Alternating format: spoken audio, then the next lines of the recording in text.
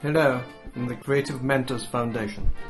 All you will need to make your very own Damien Hirst is a piece of white paper or card, some paint, a cookie or biscuit cutter, and a potato.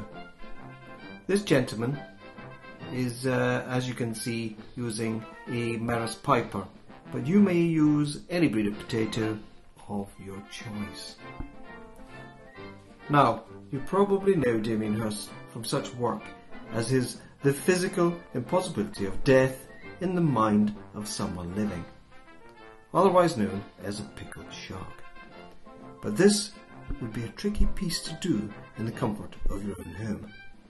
So we have decided to concentrate on his spotted paintings. So, without further ado, let us get cracking. First, take your potato of choice and cut it in half with a knife. Warning, remember to ask permission to use any sharp utensils. Take half of the potato and push in your biscuit cutter. Then, using your knife, warning, cut around the potato to leave a round shape. Dry the potato with some kitchen roll or toilet roll before you start your picture. You can mark off your paper in a grid to give an even spacing of the dots. You could be a bit more cavalier on your approach and do it by eye.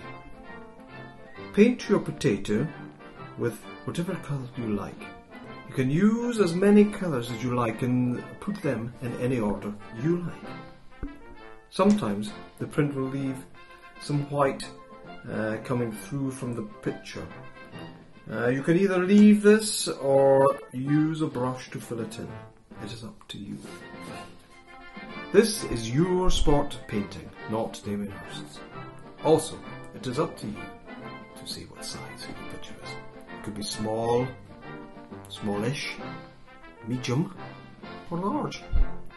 Anyway, there you have it.